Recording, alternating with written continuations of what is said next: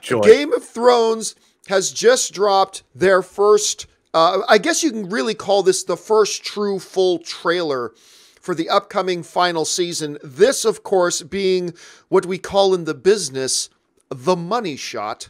Right here. Lots of dragons, lots and lots of dragon action in this new spot that we got here. Now, Robert, I don't personally physically know anybody on this planet who's looking forward to Game of Thrones, the final season, as much as you are. So why don't you give us your thoughts on this? You just watched this. Like, I just watched this.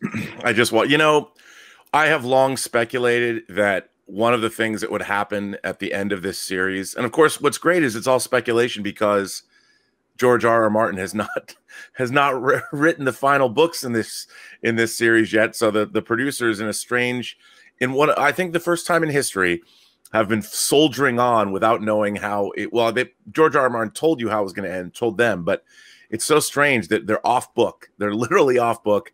But I always thought that we were going to see double Targaryen action.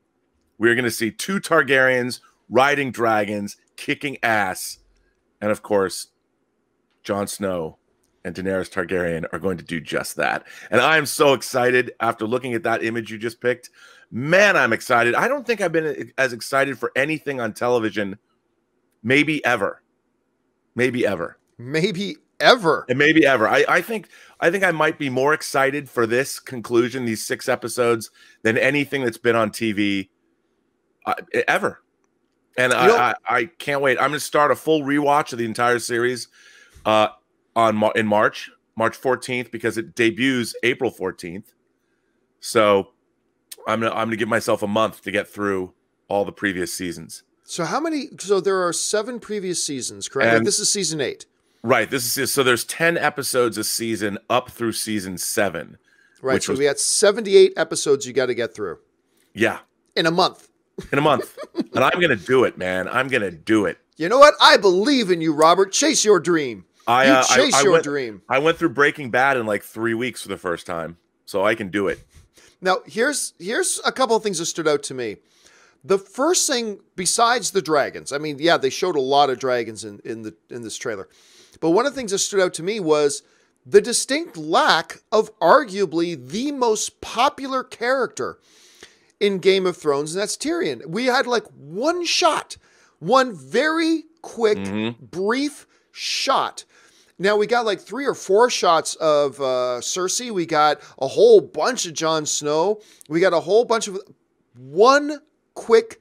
You know what? I think Jorah had more screen time.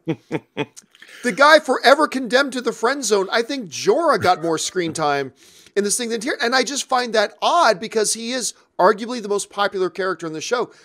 Do you think now, does this mean nothing at all? Does this mean absolutely nothing? Or do you think this might be a little bit of a thing to the audience of, hey, this ain't going to be a Tyrion heavy season. You're not going to get a lot of Tyrion. Or do you think it means nothing? Well, I don't think it means anything. I think we didn't see a lot of people. I mean, I thought that the choice, the trailer, I'd call this more of a teaser trailer because it was really, it's teeing everybody up.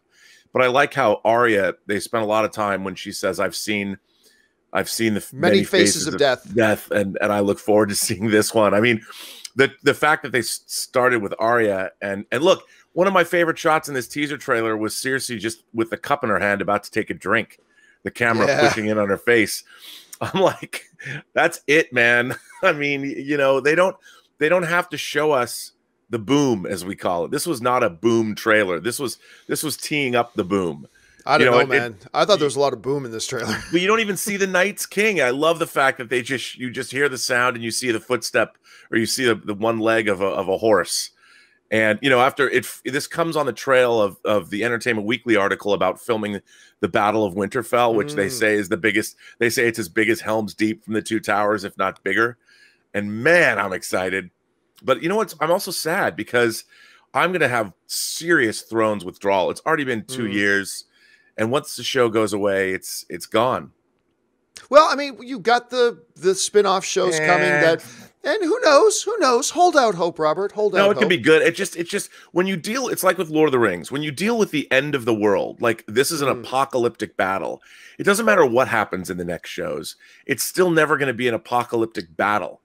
for the soul of Middle Earth or the soul of Winterfell. So it might be a very good, I mean, Better Call Saul is shaped up to be a good prequel series. I think, I haven't really delved into it yet, but I hope this is great. It looks great. Yeah. So tell us, guys, what do you guys think of the new Game of Thrones trailer? Has it amped up your excitement for it, or were you already so excited for it? Didn't matter what trailer put out. Jump down to the comment section below and let us know your thoughts.